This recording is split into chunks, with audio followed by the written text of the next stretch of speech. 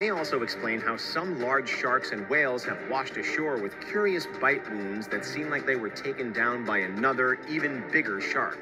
Scientists believe. Yo, what up guys, Calvin here. I got a very exciting video for you guys. Today we're gonna be looking at 10 reasons why Megalodon could still exist. To be honest, I kinda still believe that Megalodon could still exist today. You know why? One reason is because we only explore about 20% of the Earth's ocean. So 80% of the territory is still unexplored. No human being can ever reach it because it is way too deep inside the ocean. So yeah, I am really excited to hear some facts or some reasoning on why Megalodon could still exist today, and it might be pretty legit. You know, just think about it. 80% of the ocean is still unexplored. Before we start the video, make sure to leave in the comment section below. Do you think Megalodon still exists in this world? So yeah, I'm really excited about the video. Hopefully you guys can get this video an early thumbs up. Really help out the channel. And yeah, let's get right in with the show. We've done plenty of videos debunking the theory that the Megalodon still exists. But what if evidence to the contrary really does mean that the Meg is still lurking in our waters? It may seem a little fishy at first, but think about it. 80% of the world's oceans are unexplored. Yeah, there 80%. have been unexplainable sightings of giant sharks in these vast waters. And we have found Megalodon teeth that date back only thousands of years instead of millions. Finding one of these prehistoric sharks would be momentous and earn the discoverer millions. So let's put skepticism aside for a moment and look at the reasons that the Megalodon might still be out there. Scientists believe that the biggest megalodons could have been longer than 60 feet or 18 meters and weighed as much as 50 tons. 50 That's about tons. 5 times heavier than a T-Rex. The earliest megalodon fossils date to 20 million years ago, with scientists believing that these monstrous sharks ruled our oceans for at least 13 million years. But if the Meg is still out there today, where could it be hiding? The lack of any verified megalodon sightings might actually be a clue as to where these giant prehistoric sharks are hiding out. Scientists believe the megalodon was a fan of warm coastal waters millions of years ago. But evolution could have sent the Meg into much cooler depths of the ocean. The Mariana Trench is the deepest part of the ocean, and it's actually teeming with strange life forms, like the elusive giant squid. Whoa. The trench is about 11,034 meters deep, or 36,201 feet, which is almost 7 miles. There are plenty of adapted marine life down there that the Megalodon could feed on, but exploring the trench is extremely difficult and expensive. To get anywhere near the bottom of the trench, explorers and researchers need submarines worth millions of dollars, complete with high-tech equipment.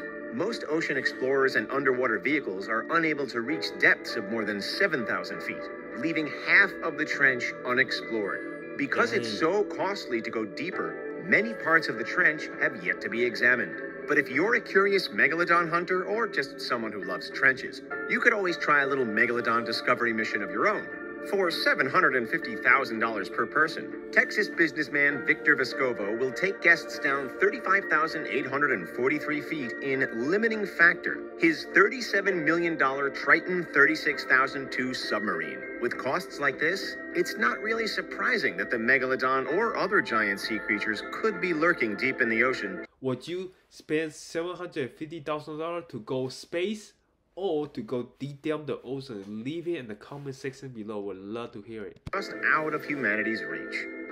Since what's unseen isn't the best evidence to prove something exists, let's look at the fossils, or more specifically, the teeth. Many of the known fossilized megalodon teeth came from Sharktooth Hill near Bakersfield, California. People can dig up huge shark teeth here, ranging from a couple of inches to over 6 inches. And they fetch a pretty good price if you find a nice one. High-quality 5-inch megalodon teeth run between $250 and $500 or more. Larger teeth of 6 inches or more go for about $300 if they're beat up looking, or for more than $800 if they're pretty good quality.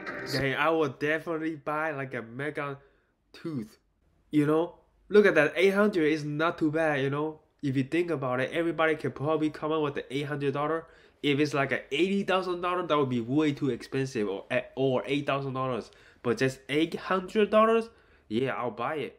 Some have even claimed to make as much as $10,000 from a single meg tooth. Whoa. But besides being an expensive collector's item, Megalodon teeth have been the source of some controversy. Plenty of teeth have been found, but there's one particular toothy discovery that has baffled scientists. In 1875, the HMS Challenger was dredging up a seabed near Tahiti when it pulled up a pair of Megalodon teeth.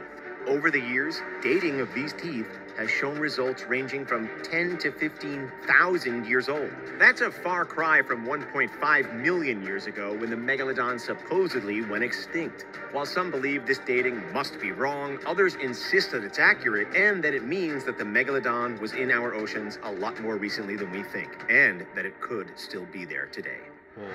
Seeing is believing, so of course the most passionate Megalodon believers are those who have claims to have seen huge sharks unlike anything they thought existed. Sightings of some very large sharks have never been properly explained, but we don't have much proof of these sightings either. Still, if you're going to take the fishermen at their word, there's evidence that at least some form of mega shark is out there. Naturalist David Stead, author of the book Sharks and Rays of Australian Seas, wrote about a group of fishermen in New Zealand who saw, quote, an immense shark of almost unbelievable proportions, end quote, in 1918.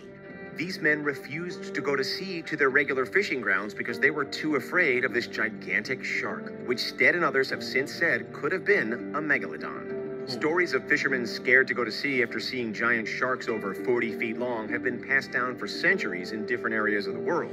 While the whale shark is known to get as long as 60 feet or 18 meters, many who have seen these giant creatures insist it wasn't any shark that they've ever heard of. The giant sharks from these sightings haven't been caught or explained, so we can't quite rule out the possibility that there are potential megalodon occasionally terrorizing fishermen. Wow, One of the biggest legends of the megalodon comes from the Sea of Cortez, also known as the Gulf of California. Fishermen in the area have long reported seeing extremely large sharks that locals refer to as a creature known as the Black Demon. In July of 2008, fisherman Eric Mack's boat was struck by a huge shark. The tail rose 5 feet out of the water, and he claimed its body looked over 60 feet long. This matches with many other black demon sightings in the area, which all describe seeing a giant shark or sea creature over 60 feet long. While we may have never caught a megalodon or seen one up close, there are some videos that are not doctored and have no clear explanation, like this one. On November 20th, 2012, the Brazilian Coast Guard had some terrifying company during a rescue operation. They managed to get a video of a giant 60-foot shark swimming just alongside them. You can see the shadow moving in the water on the right. The footage has been examined and is genuine, though no one has been able to accurately explain what species of giant shark decided to make itself known to the Coast Guard. With no better options, many have chosen to believe this is the elusive megalodon. Let us know in the comments section down below if you think this shark is the megalodon or some other giant sea creature. For the megalodon to exist, scientists would have to be wrong about them going extinct over 1 million years ago.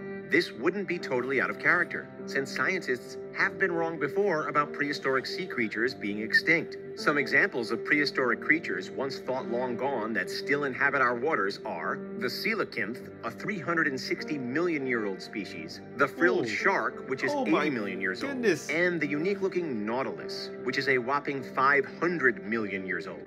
As for whether or not the megalodon could still be hiding, we can look to another elusive creature, the giant squid. The largest ever caught was almost 43 feet or 13 meters long and may have weighed 43 feet. Think about it. You know how long that is? And look at the squid.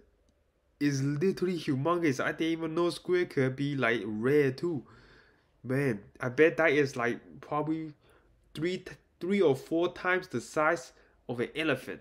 Weighed nearly a ton. However, it's estimated that giant squid could be as much as 60 feet long. If these giant creatures can hide in our ocean, a large living specimen of a giant squid has yet to be caught, then it's possible that there could be an undiscovered giant shark out there too. Oh my goodness, like if you think about it, what if that squid, it weighs 1 ton, is 60 feet, went to the beach? Man, everybody gonna be so freaking out. Like the giant squid went over to the beach and took over the world. I mean, that might happen, you know. 2020 was just a really bad year. and then the giant squid decide to come over to the land to take over the world, man, it gonna be even worse. If one finally does manage to discover the Megalodon, then they would make millions for the specimen and from documenting their journey. The Megalodon show brought in record ratings for Discovery, with 4.8 million viewers tuning in. In 2013, it was the highest rated and most watched Shark Week episode of all time. A documentary proving the actual existence of the Meg could easily make the Explorer $500,000 to $1 million in profits, if not more. Plus, a real Megalodon specimen would be a huge tourist magnet, especially if it was alive. A simple reef shark makes about 1.9 million US dollars for the tourism industry in Palau over its lifetime. If a Meg was captured and contained, it would easily make whatever museum, aquarium, or town it's in millions of dollars in tourism every year. Yes, for sure. Like if they caught a Megalodon and they put it in a tank, holy crap. I imagine maybe you get like 2 or 3 million visitors per year. You know, that would be super crazy, but I don't really want the Megalodon to be caught, you know. The Megalodon deserves to be in the nature, enjoy the ocean. I don't want the Megalodon to live in a small tank so people can just enjoy it. You know, Megalodon might be only there, might be only few Megalodon left. You know, so live in the wild, maybe the Megalodon can mate and find a wife, have children, have a family. You know, so I can live a happy life. I don't want Megalodon to be caught and live in an aquarium just to, you know, make some money, make some profit from these super greedy companies. We definitely line up to see it, and you can let us know in the comments if you would too. There are a few big questions that still need to be answered. If the Megalodon really is out there with these other prehistoric creatures, why hasn't one washed up on shore, and what have they been eating? With its large serrated teeth, the Megalodon would have eaten whales, large fish, and probably other sharks. If you're that big, you need to eat a lot of food, so large prey is required. This could possibly explain why so few giant squid are seen. They've become Megalodon food. It may also explain how some large sharks and whales have washed ashore with curious bite wounds that seem like they were taken down by another, even bigger shark. Scientists believe that competition for food was actually what drove the Meg to extinction, and it was all due to their smaller, faster cousin, the great white. But if the Megalodon adapted to eating deep-sea fish, then it might be hard for us to find evidence of its habitat or feeding practices. As for us not seeing any Megalodons washing up on beaches, that could be due to them not having tons of natural predators and to them being located in the deepest parts of our oceans. Most videos of supposed Megalodons washing up on shore are either fake or inconclusive. The truth is, if the Megalodon is still out there, we don't know much about what it could be like today. If it adapted to deeper, colder water, then it could look like a much different shark than what scientists believe it did over 1.5 million years ago. While we can easily find reasons as to why a Meg hasn't washed ashore or been properly filmed, we can never know until we find a real-life specimen whether or not these legendary sharks are still out there. Are all these fishermen who have seen giant sharks crazy? Are they making it up? Or are there definitely giant sharks out there? Either way, it sure is fun and terrifying to think that deep within our oceans there may lurk a shark like no other, bigger than whales and boats, that just doesn't want to be found. Oh my goodness, that is pretty exciting video. That was really good. So now we can look at the comments and see what other people think of the video. So you are telling me they can get a rover to Mars but not to the bottom of the ocean. Distance from Mars to, oh my, the humans got a rover to Mars 65 million miles, okay, and they can't even get something to the bottom of the ocean, okay. That is why I only swim in pools. Man, what if you swim in the beaches and then giant squid, like a 1 ton, 65 feet squid attack you? That would be a horrible way to die, you know? I believe that the Megalodon exists, and it is one of my biggest goals as a marine biology major to find evidence that it is still out there. Give it a thumbs up. That is a good mission statement right there. It is 2020. Anything is possible. I agree. 2020 was just a bad year, you know? What if a Megalodon actually show up in the middle of the nowhere in the ocean and attack a cruise ship? Yeah, it'll be the second Titanic that go down, you know? That is it for today. Make sure to give this video an early thumbs. That is it for today, so make sure to give this video a big thumbs up and don't forget to hit that subscribe button, turn on that bell notification, and my social media link is in the description below. And yeah, my name is Calvin, and I'll see you guys next video. Before